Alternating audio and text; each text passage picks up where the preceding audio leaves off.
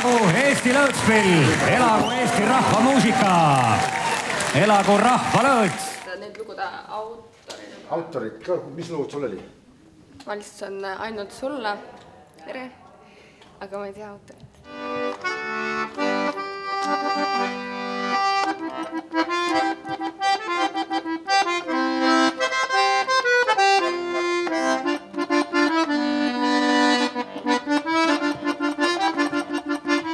Okei, ma tahan. Lähme siis. Ma helistasin. Sa ütlesid ka, mis siin toimub, aga esimene kogemus selline.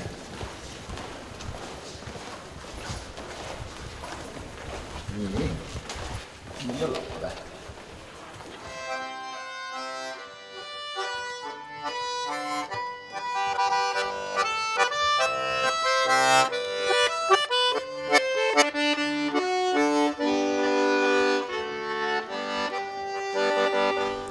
Minu ellu tuli muusika juba väga noorena.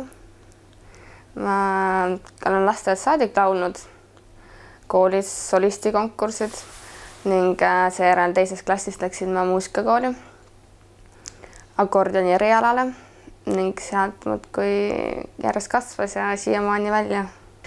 Minu vanaisa on kindlasti akordionit mänginud ning mu ema alustas akordioniga kuulmise järgi ning praegu hetkel ta mängib kannelt juba mitu aastat. Ka Heino Tartese kandlekoolis alustas ja tegeleb väga aktiivselt kandlemänguga ning eks ma ema käest saingi selle akordionipissiku ja sealt läkski edasi. Ma olen juba Võru muusikakoolis 11 aastat käisin kokku. Kuni nüüd ma läksin Viljandisse. Ma oleks ehk edasi siin Võru muusikakoolis tegutsenud. Tuli pakkumine, et lisapilli saab võtta kõrvale. Ja ema või ma ei tea, kes ütles, et äkki prooviks lõõtsa, et nagu sarnane pill akordionile ja Kadri Laube oli mu esimene õpetaja ning siis hakkasingi lõõtsa mängima. Esimene lugu oli Savikoja venelane, aga ma alustasin üldse Hooneri lõõtsaga. See tuli siis 2011, 4 aastat tagasi tuli see pill. Ma alustasin Hooneriga ja esimene lugu oli Savikoja venelane.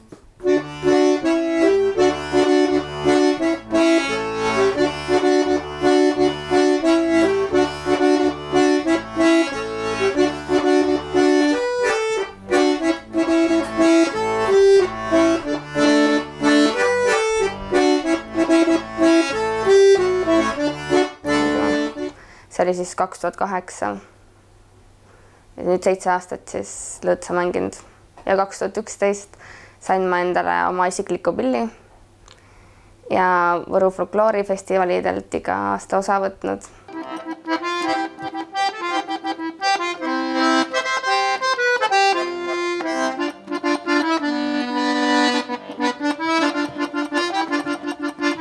Okei, ma tahan. Lähme siis. Lõpetasin nüüd suve alguses Võru Kreutzwaldi gümnaasiumi ning mõtlesin, ma kindlasti tahan midagi muusikaga edasi teha ja tundsin, et Viljandi on väga hea koht selleks. Ning olingi katsed ja hakkasin siis kevadel sellepärast klaverit õppima, sest et ma olen Viljandis õppinud koolimuusikat ja see ei ole mitte lõõtsaga seotud, vaid see on just klaveriga. Et ma tahan saada õpetajaks, kas siis lasteaeda või kooli. Eks elu näitab, mis must saab. Viljandis on kõik uus ja huvitav praegu, et nüüd 2 nädalat sai käidud alles, aga kõik inimesed on nii toredad ja kõik on nii positiivsed ja hästi abivalmid ja väga tore on seal olla. Mul on lõõts Viljandis kaasas, et ma tahan hakata lõõtsa kõrvalt võtma Tarmo Noorma käe all.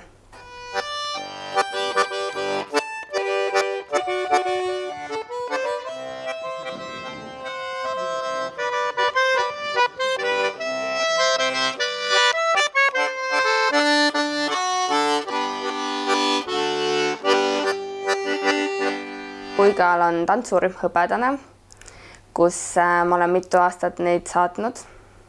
Oleme käinud Venemaal esinemas ja üldse folkloorilt võtnud osa, siis suvel oli meil tantsuetendus, Simmani lugu. Seal sain mõned lood teha Lõõtsaga. Siis ja nüüd Hispaaniasse lähen tantsurühma saatma jälle oma kapelliga, et meil on kapell meie ise, kes siis sai nüüd 5-aastaseks ja käime koos kapelliga, käime esinemas ja selle kapelliga lähengi siis Hispaaniasse tantsurühma saatma.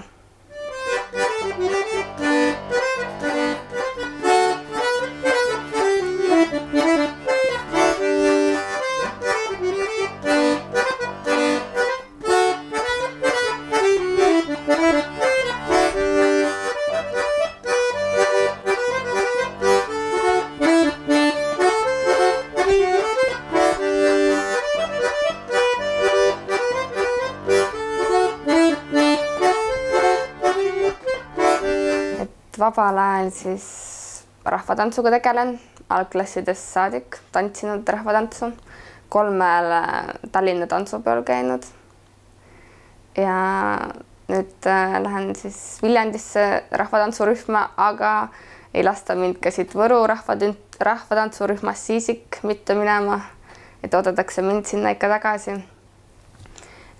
Ja siis vabal ajal veel spordiga meeldib tegeleda, käin jooksen, käin jõusaalis vahest.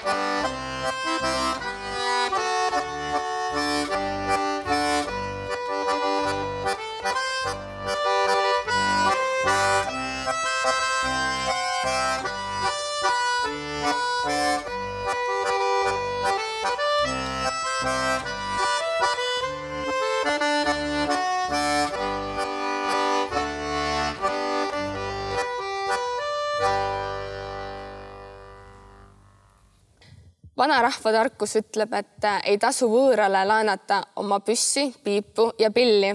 Ning siinkohal ma räägin ühe tõesti sündinud loo, kui ma olin üpriski värske pilliomanik ning olin ühel sünnipäeval üllatusesineja ning ma jõudsin mõned lood teha, kui üks vanem härra palus, kas ta võib minu pilli natuke proovida. ning tema käes juhtus nii, et bassil läks vedru katki ning selleks õhtuks oli minu mäng mängitud ning need vanarahvasõnad peavadki paika.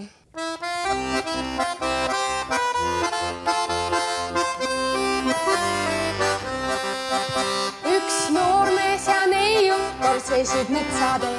Seal linnud lausid puie ja päike säras veel. Siis korraga kõpsaski neid hammustamas käis. Neid piiras karile, nii kui kuratigi hinge käis. Aga neidudel meeldib see väga. See on neidude südame sool. Igal õhtul, kui voodisse lähevad, ainult poissmeestest näevad nad uut. Aga neidudel meeldib see väga.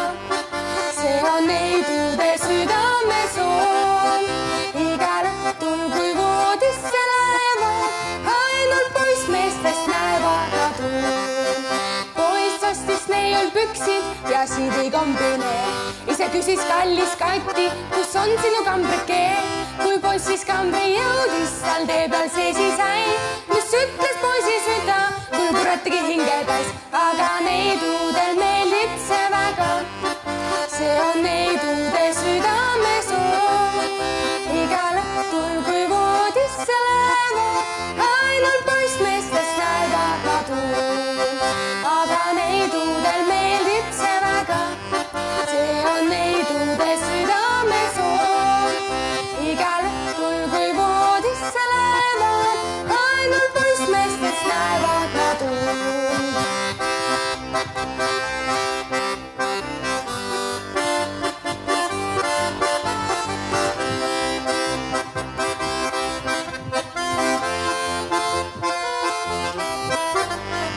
Aga neidudel meeldib see väga. See on neidude südame sool. Igal õhtul, kui voodisse lähevad, ainult poissmeestest näevad nad uut. Aga neidudel meeldib see väga.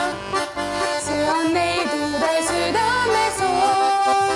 Igal õhtul, kui voodisse lähevad, ainult poissmeestest näevad nad uut. Siis noormees jättis neiu ja sirge puiestee, sest äialt saadud muhud tal kipitasid veel. Kes tuleks nüüd veel koss ja neid poisist ilma jäi, mis ütleb äia süda, kui kuratigi hinge täis. Aga neidudel meeldib see väga. See on neidude südame sool. Igal õhtul, kui voodisse lähevad, ainult poissmeestest näevad nad uut. Aga neidudel meeldib see väga. See on neidude südame sool. Igal õhtul, kui voodisse lähevad, ainult poissmeestest näevad nad uut. Ainult poissmeestest näevad nad uut. Ainult poissmeestest näevad nad uut.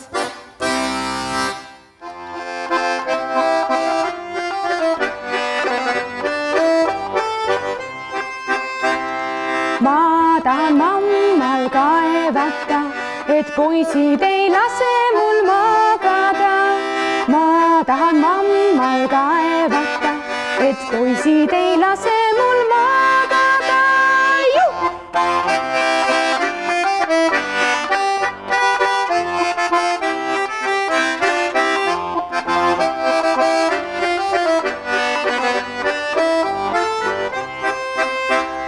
Nad löövad ukse vallale ja tulevad minule kallale. Nad löövad ukse vallale ja tulevad minule kallale.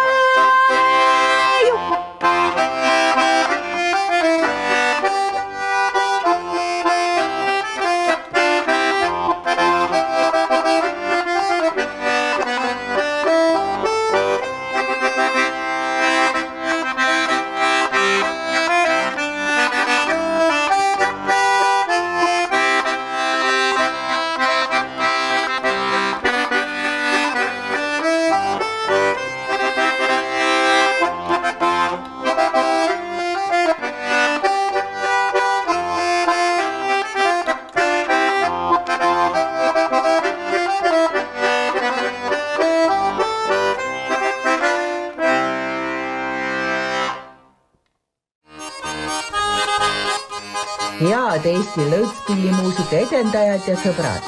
Telli kanal, vaata ise ja jaga sõpradega.